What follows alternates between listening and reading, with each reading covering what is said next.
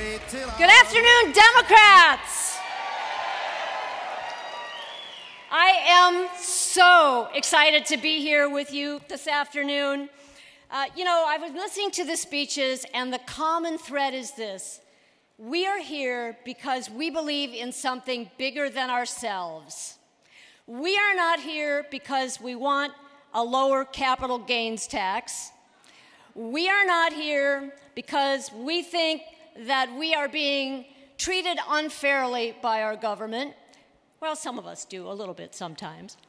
But we are here because we have a vision of a country in which the American dream is still possible, in which everyone who qualifies can have a higher education, in which K-12 in California is the best it is any place in this country, in which health care is something that is available to all. And those are the reasons we are here today. For me, this week, the health care thing is really personal because thanks to Medicare, my father came through 12 hours of open heart surgery on Monday. Amazing, amazing. Thanks to Medicare.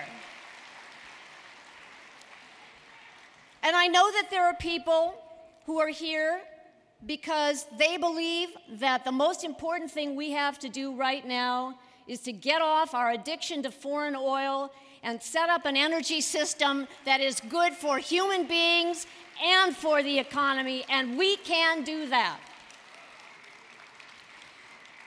There are people who are here today because they believe in peace, and they believe that the $10 billion that we spend in Afghanistan every month would be far better spent on things like Medicare and education.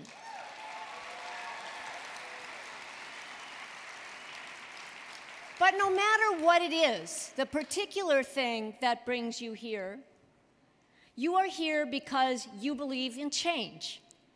And in the Democratic Party, change is our constant. At the beginning of this country, you could not vote unless you were white, male, and in most states, you had to own 50 acres. Anybody out there qualify? So it was a big change just to move towards a system of voting in which every citizen could cast a ballot. And we still fight because there are still places, still states, where there are barriers thrown up that are intended to interfere with the right of United States citizens to cast a ballot and to have that ballot counted exactly as it was cast. So we continue to fight that battle. And we have made incredible change in the last 20 years. You know, I was thinking just as I came here today, I had an important political discussion in the ladies' room. That would not have happened 20 years ago. And I was thinking about my first term in the state assembly, in which I carried a bill that said that we would put all of the information about bills and voting records online so that anybody who was interested could have access. And I had a state senator, I won't tell you his name, and it was almost all hymns, say to me, Assemblywoman Bowen, no one will use that. And I said to him, sir, with all due respect, it is not for you, it's for the kids who are in second grade now. How many of you were in elementary school in the 90s? How many young people do we have out? Look at this. Are you using the internet? You are? Fabulous. So we've got kids in second grade now who are a decade away from being voters. And I don't know what tools they will need, but I do know that we need to teach them to be citizens. And as Secretary of State, I have made it a huge priority to expand the high school mock election program. We went from having 250,000 kids vote to approaching 750,000 high school students vote in the mock election. And we don't just do the mock election in a general now, we do it in the primary too. My goal is for every high school student to have 4 opportunities to participate in a mock election before they graduate, and to not only understand the mechanics of voting, but to be able to think critically about candidates and issues and evaluate for themselves what it is that they're going to vote on. If we can accomplish that, change will take care of itself, because we are the agents of change. The tools have changed a little, but I still have with me right here on this podium some of the major tools. Here's one of them. It's a clipboard. A pen, and this one, I looked at it. It's from the Avid Reader, an independent bookstore.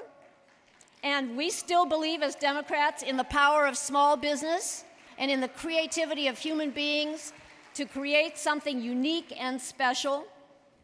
And the other tools that I have with me, the weapons of choice now for democracy, and we have seen this all over the world. Here they are.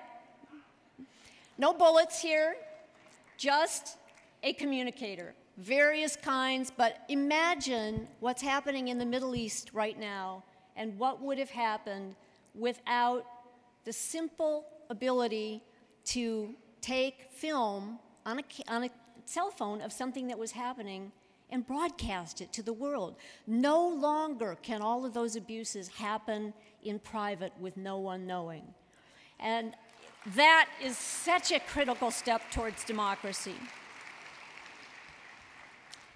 So I'm here today as a Democrat by choice, not by birth. I have chosen to be a Democrat. This is my party, and I am proud to be a part of it because I believe in the values that we share as Democrats and our belief that we can change things and that we are not stuck in the Leave It to Beaver world where a high school student in Illinois was not allowed to take a drafting class. And yes, I would have been an engineer if I had been a boy. But you know what? It turned out pretty well, I think.